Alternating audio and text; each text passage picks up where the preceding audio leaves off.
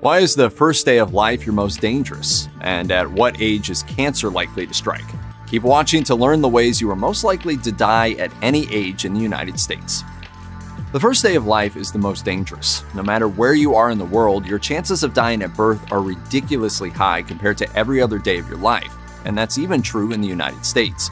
In 2013, Save the Children noted that 11,300 American babies die on the first day of life every year, which is more than anywhere else in the industrial world. In fact, there are about twice as many first-day deaths in America each year as there are in the entirety of Europe. And just in case you're thinking that's a population thing, it isn't. Total annual births in Europe outnumber births in the United States by about 1 million. According to the CDC, the leading causes of death for newborns here in the United States are low birth weight, congenital defects, and maternal complications. Low birth weight is defined as any baby weighing less than 5 pounds 8 ounces. A big cause of low birth weight is prematurity. Obviously, when a baby is born early, it's less likely to be a healthy weight. But babies can also be born small because they stop growing before birth. Maternal health conditions like high blood pressure, diabetes, and infections can contribute to this, and so can drug use, both prescription and illicit. If you're lucky enough to survive the first day of your life, you still have to get through your first year. As of 2019, infant mortality in the United States was 5.6 deaths per 1,000 births. Taken together, the three leading causes of death for babies under the age of 1 are birth defects, preterm birth, and injuries. Note, though, that the CDC includes newborn deaths in its numbers, so it's hard to say how the leading causes of death might change if you removed everyone who died during the first day of life. Birth defects are tragically common. In the United States, the CDC reports that about 1 in every 33 babies is born with a birth defect. This includes more benign conditions like clubfoot and cleft lip and palate, but also a lot of dangerous conditions like major heart defects, spina bifida, and chromosomal defects. Every year in the United States, about 1 out of every 1,600 babies is born with a combination of a facial and oral deformity. Notably, the third leading cause of death in this age group is accidental injury, which includes suffocation. That's why it's important to put babies to sleep on their backs, remove sheets and pillows from cribs, and avoid falling asleep with your baby in your bed. Once babies become toddlers, they face a whole new set of dangers. Unsurprisingly, the CDC says the leading cause of death for this group is unintentional injury. After all, toddlers are forever climbing on things, knocking things over, swallowing things, and choking on things. Even a very cautious parent may not be aware of every single household hazard. Toddlers who climb on and knock over furniture can be crushed to death. A benign-seeming button battery or a pair of high-powered magnets can be lethal if swallowed. But by far the most dangerous thing in the house is water. In fact, according to the CDC, drowning is the #1 accidental cause of death in kids age 4 and under. It can happen anywhere, even in a bathtub, but the family pool is one of the most glaringly obvious household hazards. It only takes a few minutes for a kid to slip out the back door, fall into the pool, and drown. Drowning is no longer a major cause of death as kids approach school age, but other types of unintentional injury move in to take its place. At this age, the CDC says motor vehicle accidents become the biggest cause of accidental death. What's especially awful about this statistic is a lot of these deaths are preventable. According to the CDC, 38% of kids 12 and younger who die in car accidents aren't properly restrained. That means they either weren't wearing a seatbelt at all or they weren't sitting in an age-appropriate car seat or booster seat. What's more, in 2019, 23% of child motor vehicle deaths were alcohol-related. Sometimes it was the other driver who was impaired, but 63% of the time it was the driver of the car the child was riding in. According to the CDC, at this age, kids also start becoming more susceptible to that major scourge of humanity, cancer.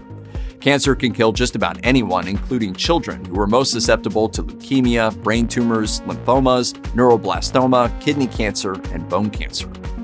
Ages 10 to 14 are tough years for kids. They're either in middle school or close to it, and middle school is a difficult environment. Not only do kids have more responsibilities and higher expectations at this age, but this is really when bullying starts to really ramp up and social pressures become disproportionately important. What we're seeing is that this has a tremendous effect on the fragile, growing brain of a child. As a result, suicide rates are high for this group. According to the CDC, suicide and motor vehicle accidents are the 2 most common types of injury death for kids between the ages of 10 and 14.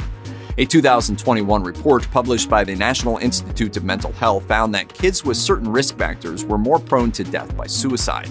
These include a mental health diagnosis of ADHD or depression, and problems like divorce, trouble at school, and domestic violence. It can be easy for parents and teachers to overlook the signs, so it's worth noting that any mention of suicide in a child this age, even one that seems flippant, should never be ignored.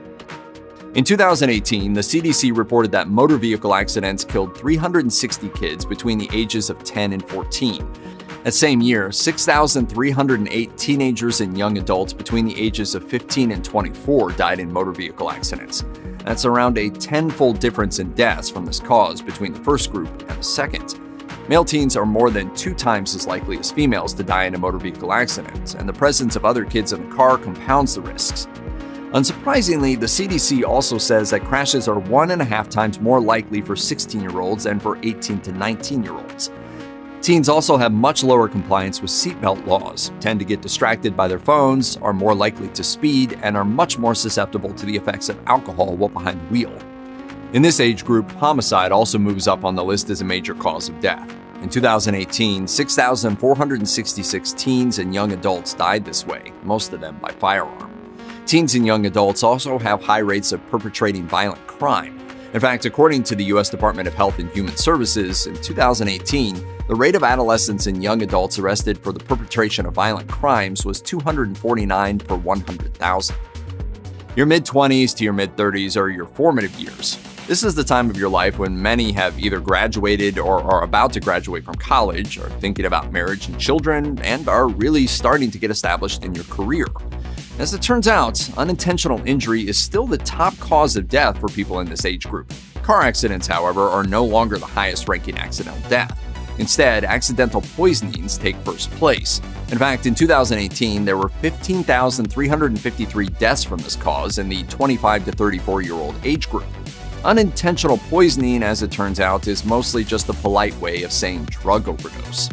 Well, tonight the CDC is sounding the alarm about a record number of deaths in America from drug overdoses. Deaths in this category include alcohol poisoning, deaths from street drugs, deaths from prescription medication taken without a doctor's supervision, and deaths that happen because someone took the wrong dose of illegally prescribed medication. Also in the top 3 for this group, suicide and homicide. So you might think that at this age, finally, most people take fewer risks, and as a result, the accidental death rate starts to decline.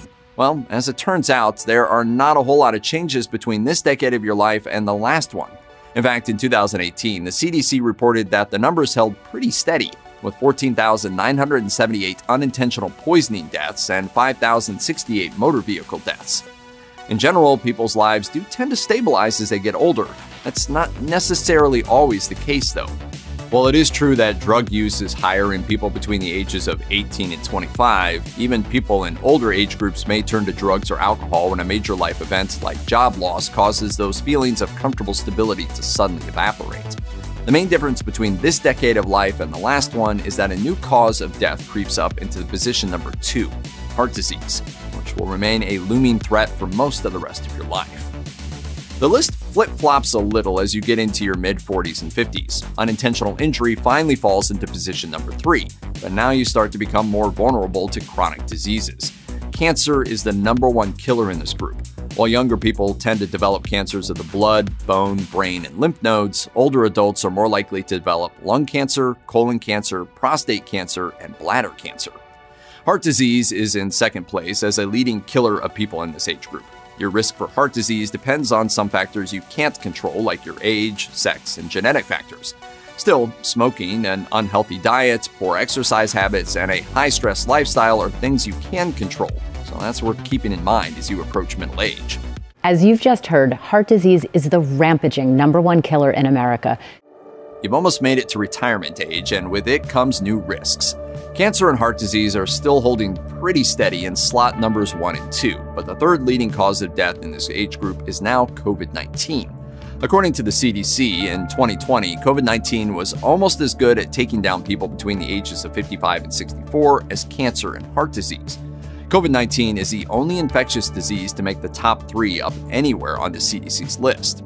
Because there's more immunity in the general population now, there's some hope that COVID-19 isn't always going to be high on this list. Still, if you're in this age group, getting vaccinated is a good idea. By the time you get to 65, you're pretty set in your ways. You like to watch Jeopardy at 7:30, you go to bed at 8:30, and you've been eating bacon for breakfast every morning since you were 32, and you're not about to change that now. That could be one of the reasons why people over the age of 64 are more likely to die from heart disease, because despite the doctor's warnings, they just don't make the healthy lifestyle changes that might ward off potentially deadly heart conditions. According to the American College of Cardiology, older people may also suffer from mobility problems, which can trigger a downward spiral of limited activity and poor heart health. At this age, you tend to also have stiffer blood vessels, and that too can contribute. The CDC lumps everyone 65 and older into the same category, but the truth is that the causes of death do change a bit once you make it to the age of 75. According to Statista, 36.1% of deaths from Alzheimer's disease happen in the 75 to 84-year-old age group. And according to BMC Public Health, adults over the age of 75 also have the highest risk of hospitalization and death from influenza. People in this group have an even higher risk of dying from COVID-19 than people in the 65 to 74 group. 1 in 100 seniors, people 65 plus here in the U.S., has died of COVID. In fact, as of February 2022, people between the ages of 75 and 84 accounted for 22.2% of all deaths from COVID-19, even though they account for only 4.9% of the population. Still, don't discount the impact of heart disease and cancer in this age group. Both causes of death remain high for people over the age of 75. Not much changes after you pass the age of 85. According to McKnight's long-term care news, heart disease is still the #1 killer for people over the age of 85. In 2018, it was responsible for 28.6% of all deaths in this age group, compared to cancer, which claimed only 11.7% of those who died at this age, though it did remain in second place.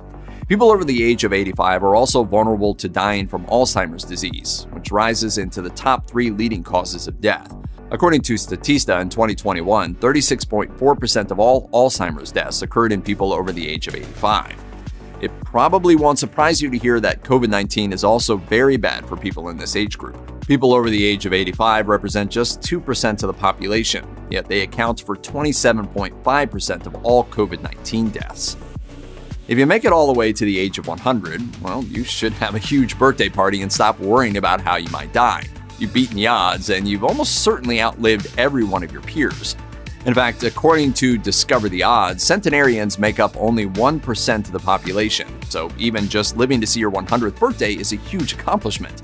Still, death finds us all eventually, and the CDC's 2016 report on centenarians in the United States noted that the leading cause of death is still heart disease. At this age, though, Alzheimer's disease is in second place. Centenarians are also vulnerable to death from stroke and cancer, and influenza and pneumonia are also especially dangerous for this group. The CDC's reports came before the pandemic, but we can probably safely assume that COVID-19 is as dangerous for people over the age of 100 as it is for people over the age of 85. If you or anyone you know is having suicidal thoughts, please call the National Suicide Prevention Lifeline at 1-800-273-TALK, 8255.